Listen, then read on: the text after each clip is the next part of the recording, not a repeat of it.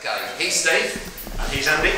And together with the Cocktail Shaker Boys, we've been in business for a little over 2 years. And what we do is we make cocktails for people at home or at a locally hired venue. We did a presentation locally just before Christmas to a WI group. And the story got back to us that one of the ladies in the room told us about a conversation she had with another lady in the room who, on finding out that the month's presentation at WI was going to be for the Cocktail Shaker Boys, said, "Cocktail Shaker Boys, are they strippers?" You're on the right tracks. So we're going to start. Anne's putting in there 2 lots of cream. Just ordered brown and chocolate liqueur. So we're serving all these session cocktail. It's a bit more of an afternoon drink. It is good. Have you seen that before?